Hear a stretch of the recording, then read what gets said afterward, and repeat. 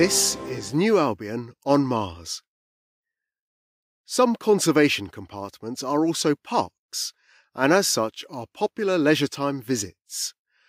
There's a balance to be struck between leisure and conservation, so visits and numbers are strictly controlled on a round-robin basis.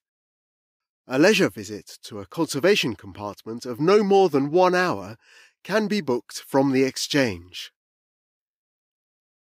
Occasional community service tasks in conservation compartments is another way of spending time in parks. These tasks rarely count as leisure and can be hard, unpleasant work. Additionally, community service in parks is popular, so waiting lists can be long.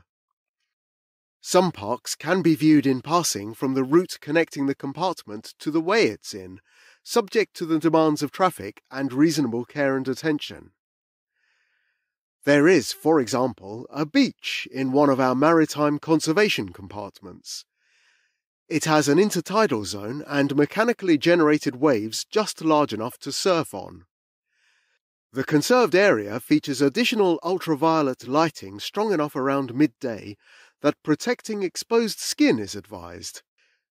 There is a lifeguard station and a lifeguard on duty near the beach.